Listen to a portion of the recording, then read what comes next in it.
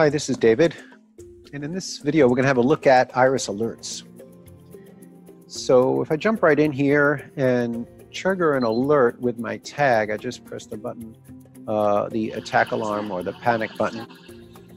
So you can see how we got a pop-up here from the system tray in Windows.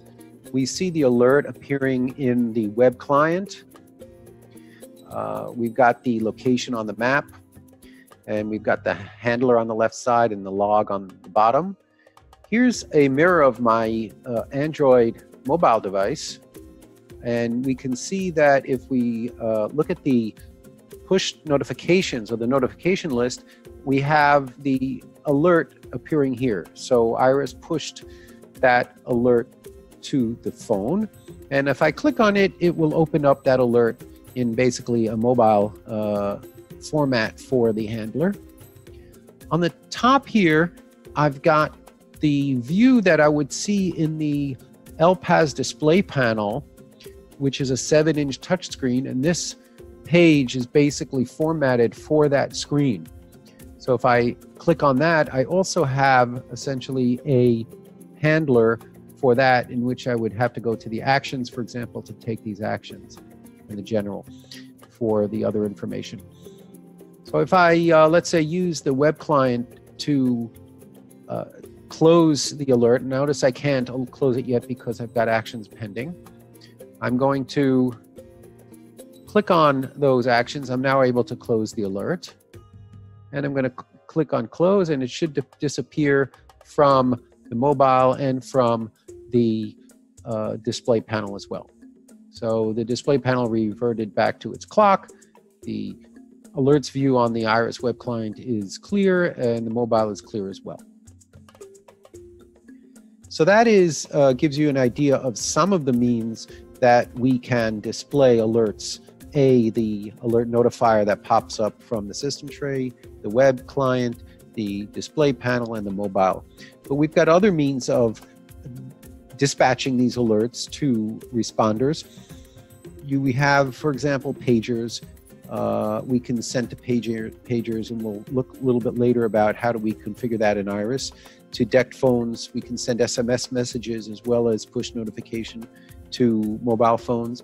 We can send an email, and we can send just free formatted text events containing the information of the alert to third parties using a variety of protocols, whether it be TCP, UDP, HTTP, etc. And we'll have a look at that as well, how we do that within the setup screens.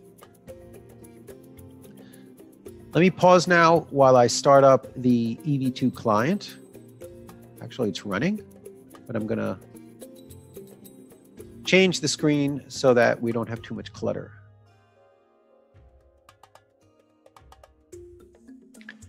In order to look at the different alert types and the structure of an alert, we're going to use the Eiris Viewer client in the setup screens. If I expand my alerts and add by type, I can see that I have a variety of different types of alerts that I can add, including button press alert, exit alerts, which is the location, input alerts in order to alert on, let's say, a dry contact,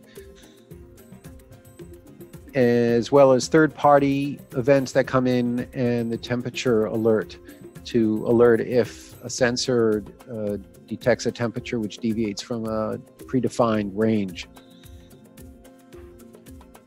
As an example, we're going to add a location alert. And here we see in the Inputs tab where we define the criteria of this alert. So we can say that if, let's say, an infant arrives at a particular location, when he's in the active status, then perform the following action. In other words, that's the trigger of the alert. Now we say, okay, let's send this alert to these clients.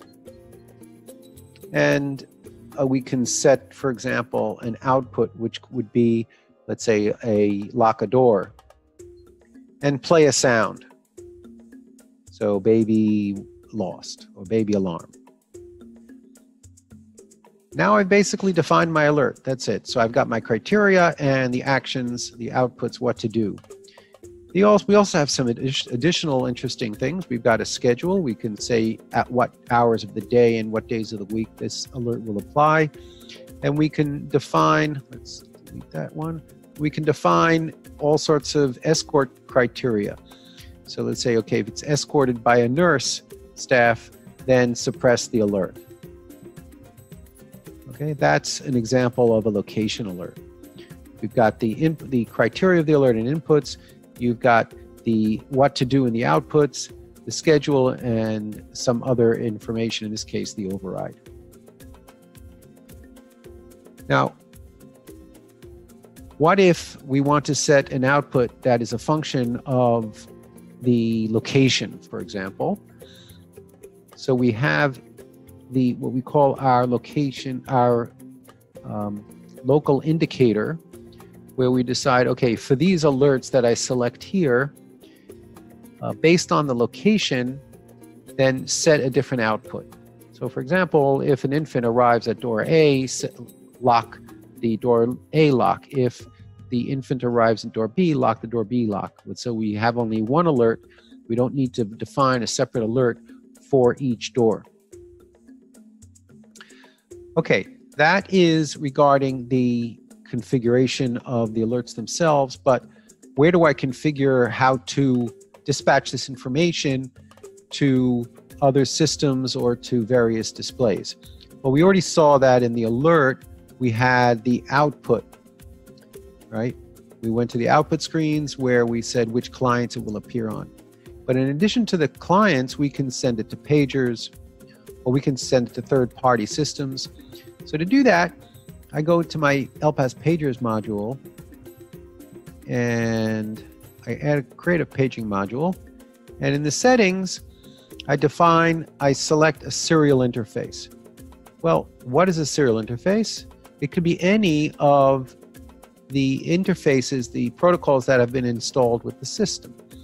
So here I've got, for example, to an OSTCO nurse call system, we can send an email, we can send a packet to an ESPA pager, we can write to a file, we can send an HTTP request, we can write to an RS-232 port, we can send to a TCP port, just IP address and port. So we've got all these options as serial interfaces. So let's say we define a UDP port. Okay, we'll go in there and we'll give it a port and an address and an outgoing port. So this is the remote IP address and the port. Now we go back to our paging module and we say, okay, we want to use that UDP gateway. We could have given it a name and say, okay, that's where we want to send the message. And then here we can decide, okay, I want to send it with this protocol, right?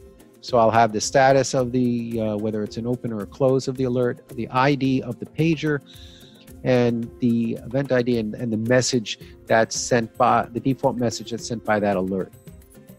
The alert message we defined back in the alert. We go to the, here in the message, we could use various variables. Badge is at reader. So that formats the message. And then in the paging module, then you can define, okay, I want to just send the message to this serial gateway. In this case, it's a UDP port. I decide to which pagers to send it to, and I decide which alerts to send, right? So I might not want to send all of the alerts to this. I just want to send certain alerts. So I select which alerts of the alerts that I created I want to send. So that is one of the means of sending alert information to a third-party system or to a pager, etc. That more or less wraps up the alert. We learned about the various displays of the alert. We learned about how to configure an alert, the different types of alert, the trigger versus the action, the local indicator where we define an output per location. And finally, we discussed the paging options in order to send the alert message to a third-party device. That's it for today, and thank you very much.